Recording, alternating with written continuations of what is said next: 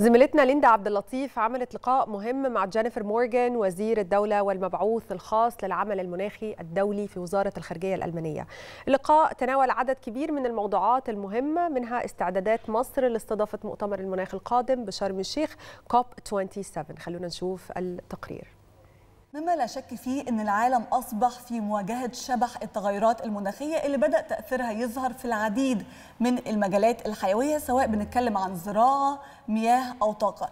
الحقيقة أصبحنا أمام مصير مجهول، ومصر كانت من الدول اللي تنبهت للموضوع ده مبكرا، وكانت من أوائل الدول اللي طرحت حلول للتكيف ومواجهة التغيرات المناخية. من أبرز الدول اللي معانا بيننا وبينهم تعاون كبير في مجال مواجهة التغيرات المناخية هي ألمانيا، خصوصا في ظل استعدادات مصر لاستقبال مؤتمر المناخ اللي هيعقد في مدينة شرم الشيخ. عشان كده بيسعدنا أن ينضم إلينا في برنامج صباح الخير يا مصر وزير الدولة والمبعوث الخاص للعمل المناخي الدولي بوزارة الخارجية الألمانية جينيفر مورجان. We're very delighted to have you with us here today.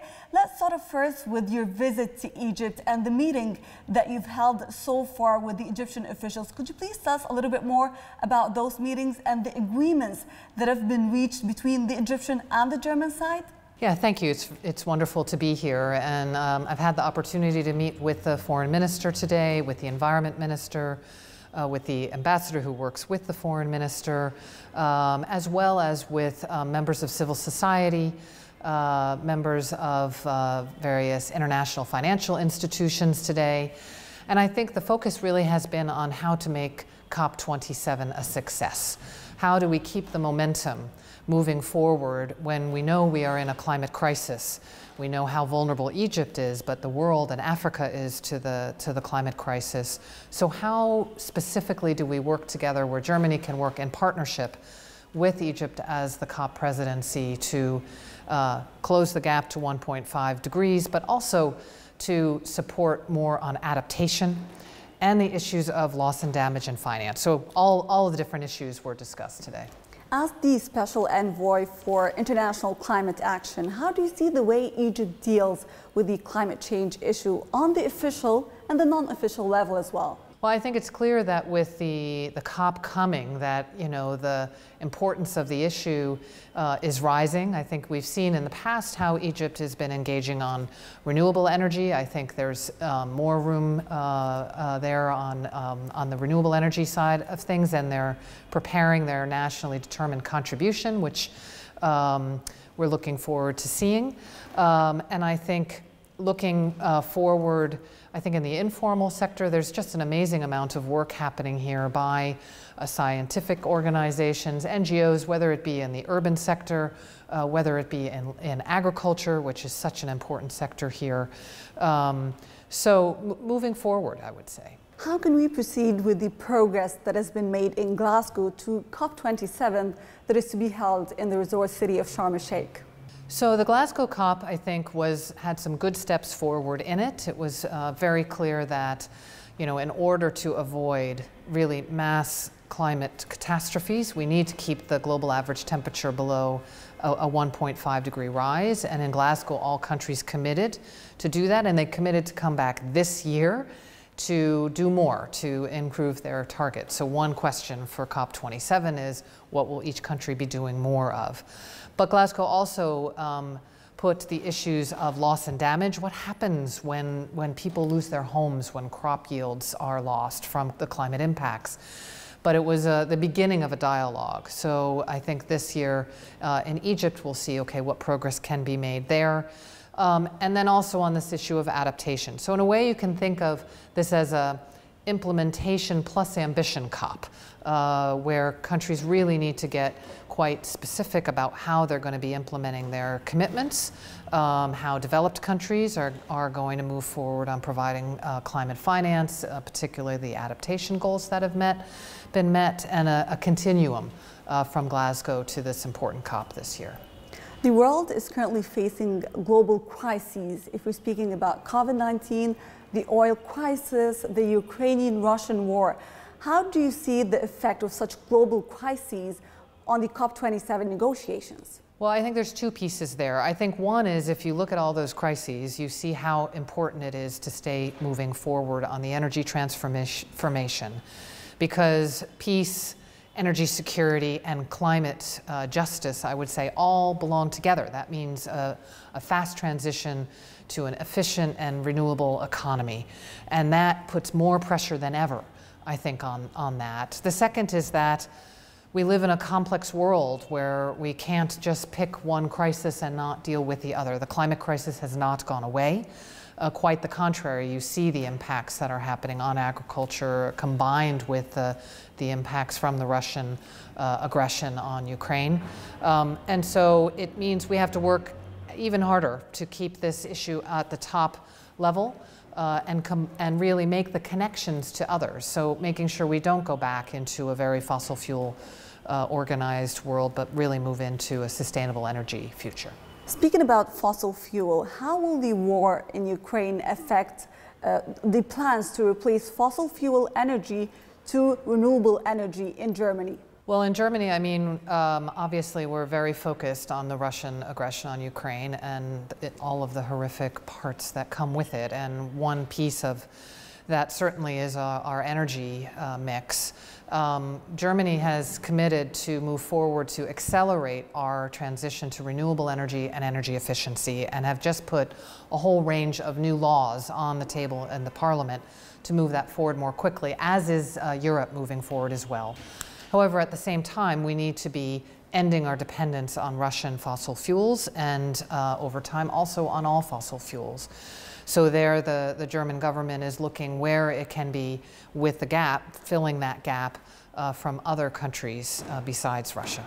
There's a fruitful cooperation actually between Egypt and Germany when we're speaking about clean energy and also technology localization as well as waste disposal. How do you see such cooperation? And we would like you also to speak a little bit more about such cooperation. Well, I think Germany and Egypt have a long history of cooperation, whether it be around renewable energy and solar, whether it be around waste, whether it be around urban solutions. And I think what we have an opportunity to do here is to accelerate that around the COP, to be looking at how can Egypt, which has a plentiful domestic energy supply, but even be diversifying more, bringing more renewables in also for its own people, but also for export. There's a big discussion right now around green hydrogen. And if Egypt is able to increase the share of renewable energy domestically, then there could be opportunities then also there for export into Europe. Well, there's a global concern regarding climate change adaptation financing for the developing countries by the year 2025. What can actually be done regarding this regard? Well, it's a very important issue. I think it's very clear that the climate impacts are hitting harder and faster than was expected, and therefore the issue of adaptation has risen as something that is here and now. And what needs to be done? Well, I think a range of things. I mean, the commitments that were made in Glasgow, we need to be looking at how we actually do double that finance. Germany is very committed to that. We need to look at how we make that transparent. But we also, I think, need to be discussing what it means on the ground. How do you actually, and it's very local adaptation is incredibly important, because as you can imagine, in different parts of Egypt, even the response will be different on agriculture, on water, etc. So I think we really need to empower the local the grassroots around the world, the local authorities, so that they can be developing those strategies and then get the support and finance that's needed. As the special and the first special envoy for international climate action, how do you see the way industrialized countries deal with the issue of climate change? Well, I think it's mixed. I mean, I think obviously we should not be in the year 2022 with emissions rising and the impacts happening around the world. The science has been clear for decades. And Germany has been working, and we have a new government in Germany. I'm part of a new government that's come in that has the climate crisis and addressing it as a key top priority. So that means that Germany is moving forward with a climate neutrality goal by 2045. We're looking to have 80% of renewables in our electricity mix by 2030. We're doing all kinds of measures to take that leadership role. But clearly, industrialized countries have not taken the full action that has been needed in order to avoid the situation now. We know, though, we work in a global world now, and that we need all major economies really to be stepping up. That's why the Paris Agreement was so important, because all countries made commitments to put forward their nationally determined contribution. So while industrialist countries have to take the lead, and Germany's G7 presidency is working to have coal phase-outs from industrialized countries by 2030 and support on the finance side, we actually need all major economies to step it up, because if we don't all act together, we won't get there. Do you agree with me that the developing countries are bearing the consequences of the climate crisis, which they have no hand in? I agree that developing countries, particularly the most vulnerable countries, the least developed countries, are suffering the consequences. I started my first trip as special envoy was to Bangladesh. You can't get more vulnerable than Bangladesh with basically no contribution to the problem. So indeed, you have a situation which is a climate justice issue, where the most vulnerable and marginalized people around the world who have had nothing to do with causing the problem are suffering from it the most. And that's why we support also moving forward and finding solutions on on the whole spectrum of how we support those people. There's a slogan actually that says, if politics fails, then companies must take over. How do you see such a slogan? I think it's a bit too simplistic. I think that you need both. We need the private sector to step up. We need the investments to be going in the direction of renewable energy, of sustainable agriculture, et cetera.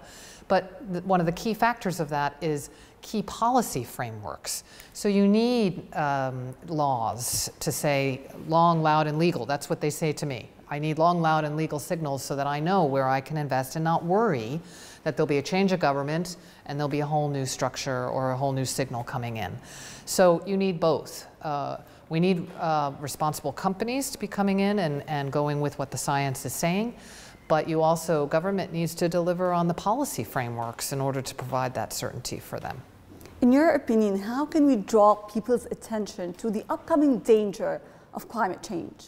I think that there's many ways of drawing attention. I think, people feel the impacts. They feel the air pollution, and air pollution is caused by burning of fossil fuels, which is also the main cause of the climate crisis. So I think by talking and meeting people where they're at, what are their concerns for their children's health? What are their concerns also even for things like how they get their kids to school, whether they're stuck in traffic or whether or not, my gosh, wouldn't it be great to have a mobility system that could get them there, whether it be by bus, whether it be by bike with clean air. You can talk about increasing shortages of food because different crops are impacted by climate change. So my experience is talking with people around the world. Last week I was in Niger and in Mali who are suffering from the drought. I spoke with many women who are on the front line of climate change. And it doesn't take much. It just takes a little spark to engage people in what the situation is right now. They know things are changing. And I think the key thing for people to understand is that, especially people who have cars, who live a very privileged lifestyle around the world, that they can make a huge difference. Everyone can make a huge difference in moving forward. What is a final message that you would like to send to the leaders of the world and the government officials as well as the people ahead of the COP27 and regarding the climate change issue? I guess I would say that the pathway forward to solve and address the climate crisis is also the pathway forward for economic well-being, for social stability, and for the health of citizens. The recent IPCC report, this was one of the main findings. So move forward in moving away from fossil fuels, moving into sustainability, because it will benefit you as leaders, but most importantly, it will benefit your people, especially your most vulnerable populations around the world, and we can all do this together. Your Excellency Jennifer Lee Morgan, State Secretary and the Special Envoy for International Climate Action for the Federal Foreign Office of Germany, thank you so much for being with us today. Thank you for the opportunity. يعني في الحقيقة هو لقاء مهم جدا، أجاب على الكثير من الأسئلة اللي يمكن بيطرحها الشعوب كلهم يا شاذلي، مش بس يمكن هنا في مصر، يمكن كمان اتكلموا عن نقطة مهمة جدا وهي دور الدول النامية في، يعني في الحقيقة هو دورهم ان هم مفيش دور اصلا في انه يبقى في تلوث للمناخي، او بنتكلم في برسنتج صغيره جدا جدا. ويمكن كمان هي اتكلمت جينيفر مورجان طبعا اتكلمت عن دور الافراد في تغيير يمكن سلوك بسيط جدا في حياتهم اليوميه، يمكن يقلل من الانبعاثات، بالتالي يؤثر على بشكل ايجابي طبعا على المناخ. القضيه قضيه مهمه يا جماعه، وقضيه آنية حاليا، يعني احنا مش بنتكلم في المستقبل، فمن المفترض ان العالم كله يتحد لقضيه او لمشكله هتحصل مستقبلا. لا، المشكله حاصله بالفعل دلوقتي، واحنا شفنا تاثيرها في دول كتيره جدا، شفنا حرائق غابات، شفنا فيضانات، شفنا سيول وامطار غزيره في دول كتيره جدا في العالم. فتاثير المشكله تاثير قوي وشديد على حاجات كتيره جدا، على الزراعات كمان، وعلى الحياه البحريه وعلى الحياه البريه. فيجب على دول العالم كله انه يتحد، وخاصة طبعا الدول الصناعية الكبرى اللي المفروض تفي بالتزاماتها وتعهداتها تجاه الدول النامية اللي هي الأقل تأثيرا في التغيرات المناخية، وعلى العكس من ده هي الأكثر تأثرا بما يحدث من تغيرات المناخ من طبعا الدول الصناعية الكبرى، أو من تأثير ما يحدث في الدول الصناعية الكبرى. في تعهدات كتيرة جدا تعهدت بيها الدول الصناعية الكبرى تجاه الدول النامية أو تجاه أفريقيا. عشان كده بيجي المؤتمر كاب 27 خلاص كلها 6 شهور في شرم الشيخ، مؤتمر مهم جدا هيتكلم عن هذا الأمر، وهيتكلم كمان عن دعم الدول الأفريقية تحديدا عشان تقدر ان هي تواجه التغيرات المناخية. دور بينقسم على الحكومات وكمان على المواطنين في تغيير بعض السلوكيات البسيطة. واحنا شايفين مصر اتجهت نحو الاقتصاد الأخضر خلال الفترة الماضية، مبادرات عديدة زي مبادرة الإحلال للسيارات، وعشان بنعمل إحلال وتبديل للسيارات المتقدمة ونغير السيارات من العمل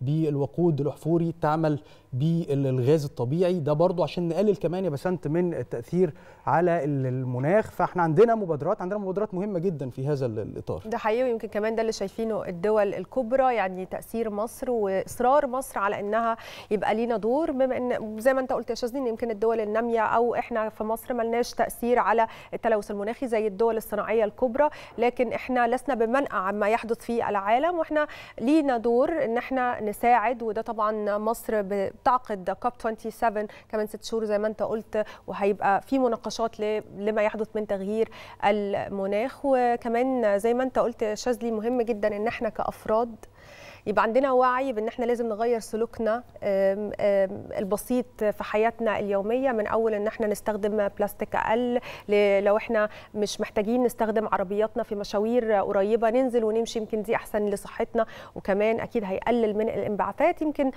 سلوك صغير في يومنا هيساعد كتير قوي، مش بس الحكومات عليها دور، احنا كمان لينا دور عشان يبقى لينا او لاولادنا مستقبل احسن. احنا بنشوف انه لغايه احنا في شهر 5 الشتاء لسه موجود، وده مش طبيعي. فده طبعا يدل على التغير الكبير اللي بيحصل في المناخ. بالحقيقه انا بنشكرك يا ليندا على اللقاء الجميل ده، ونشكر طبعا ضيفتك جينيفر مورجان وزير الدولة والمبعوث الخاص للعمل المناخي الدولي في وزارة الخارجية الألمانية.